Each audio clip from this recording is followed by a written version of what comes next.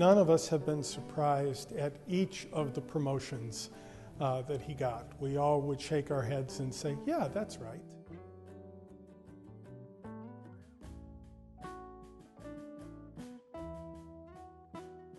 My ordination class was the first group he taught after becoming a full-time faculty member at Mundelein Seminary. That's way back in the late 1970s. He was a talented man, but is more than just talent. I guess I would call it the pastoral sensibility that he brought to everything he did. Even though he was an excellent administrator, he always brought that sense of how does this connect to the main thing we do as a church, which is the parishes.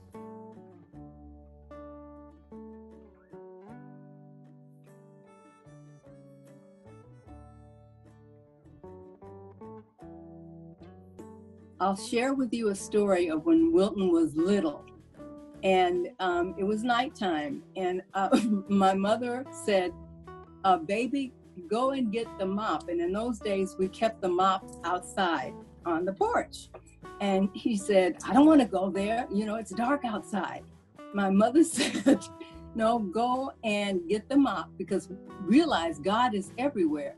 So Wilton goes to the back door, cracks the door open and says, and I quote, God, pass me the mop. He's always been a sweet and a protective soul. He's always been a loving soul.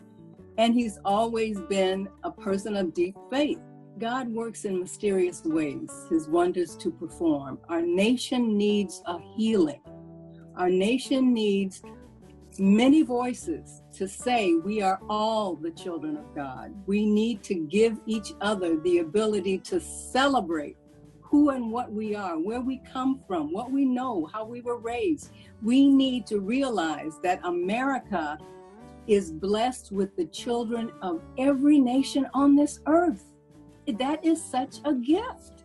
And we need people to say, celebration time, and Wilton is one of those people.